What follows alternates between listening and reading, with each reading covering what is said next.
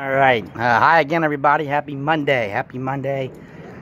Voice is a little under the weather. Woke up a little hoarse today, but we're wrap up the Great Lakes series this afternoon on this Monday evening, June 26, 2017.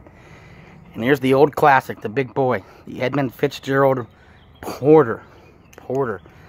One of the another one of the flagship staples from Great Lakes. It has the big ship logo with the waves, and everyone also take the time to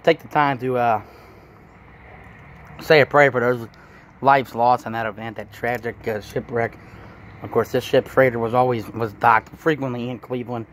So again, another very, very cool, unique hometown thing that the city of Cleveland does with the Edmund Fitzgerald Porter. It says, a robust and complex, our Porter is a bittersweet tribute to the legendary freighter's fallen crew, taken too soon when the gales of November came early. Man, that's awesome. You know, they do this, and this is a world-class porter. I've had this beer hundreds of times, too many to count. But one of the best porters I've ever had. Still, I mean, probably not the best, but still one of the elite porters I've had. It comes in at 6% alcohol by volume, 6% even, and a little bit of IBUs on this. 37 is the IBUs, which is a little high for a porter. Most people say 37, but most porters are 15, 20. So 37's a little bit up there. I'm just going to get this bottle cap off here. It's a Great Lakes bottle cap on the Edmund Fitzgerald, 6%. No Great Lakes glass room again at my parents' house. A little Monday after work. I got a great 50 West glass, great local brew we'll get into here shortly. But we'll go. Here's the chocolate and rich malts of this one. So here's the pour on the Edmund Fitzgerald. Really going to enjoy this. And you know, you're right. For being a chocolate porter, there is some ruby color in here. I'll finish this a little bit out of this. This is best enjoyed by 11/14, so plenty of time. This is real fresh, actually. I mean, this is brewed probably a month ago. Look at the ruby color. I don't know if you can see it. Dark notes there. Ruby. Great head on this one. This is a 12-ounce pour right out of the bottle. Again, a few notes about this beer. Standard year-round offering here. Again, great ship logo. Hopefully the rain holds off. It's clouding up here.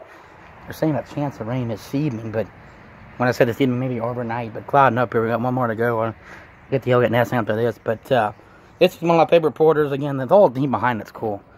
Again, the crew members losing their life, and of course that freighter was docked in Cleveland on the Lake Erie dozens of times, as Gordon Lightfoot ends in the song, when she left fully loaded from Cleveland. So yeah, cheers to those members that lost their life, and again, continue to pray for that whole situation. But here we go, get the aroma on this, and you get that chocolate, and it's a ruby color. Our good friend Dave, I watched his review, doing my homework. Great guy, Dave.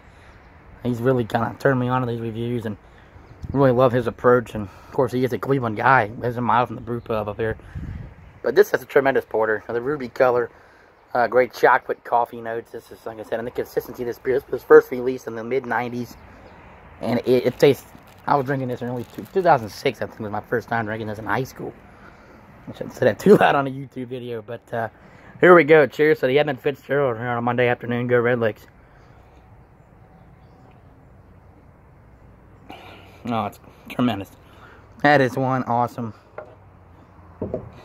That's awesome. I mean, that is the coffee, the chocolate notes.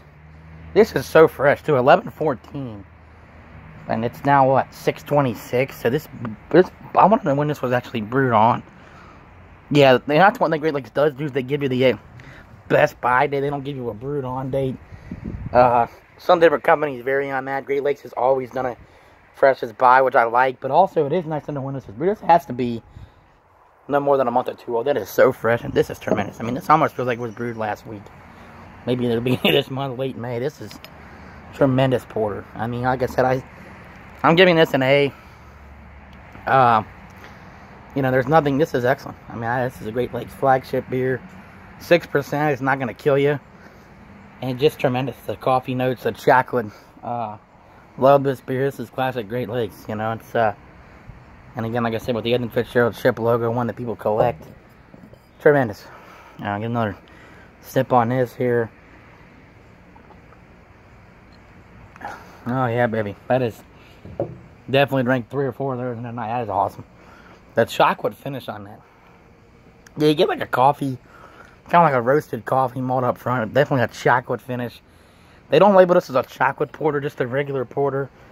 A definitely robust, complex. It's fully crafted, you know. I had a lot of porters that are just from local companies, even from Kona, that are just good coffee, good chocolate flavor, but they finish real watery, thin.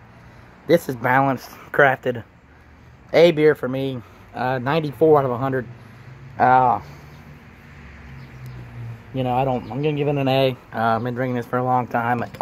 Another great Lakes beer. We're going to finish, that'll pretty much wrap that up on that. Again, Kyle Souder at yahoo.com. If anyone wants to shoot me an email, I haven't got anything yet, but we'll see. But I'm going to finish up the Great Lakes here tonight. Elliot Ness, which is one of my favorite ambers ever, is on deck. And then we'll be done with Great Lakes and hopefully be starting New Holland tomorrow. But this is tremendous. I'm sure everyone's had this porter by now. Most people have anyway. But yeah, world-class porter. I think this is better than the Founders Porter. We were reading about that with the breweries, Great Lakes and Founders, best Midwest brewery. Excuse me, the Great Lakes came in 3rd on the grading, on the best and most consistent brewery of the Midwest. You know, it's just the new brewers that came along. This was for breweries that have been around 15 years. They had Founders and Bells, and that's fair. They probably are better than Great Lakes, but I think this porter beats Founders and Bells. I really do. I think this is one of the best porters I've ever tried, still to this day. And that's what I think is so consistent about this company. Here I said I wasn't raving about the Great Lakes Brewing Company is, you know, Burning River holds up. Elliot Ness, just Edmund Fitzgerald, their Christmas Stout. There are some other better, so many breweries and so many beers out there that these staple of Great Lakes core beers can hold up, and they have for 15, 20 years still. This is, I challenge someone to put a better porter than this. Is tremendous. And like you said, the coffee and chocolate notes on this is an awesome beer, an A beer. So wrap that up here in about a half an hour. We'll get back with the Elliot Ness Amber, and that will be it for our Great Lakes Core series. There's our bottle cap there. Cheers, everyone, and we'll see you here shortly. See you.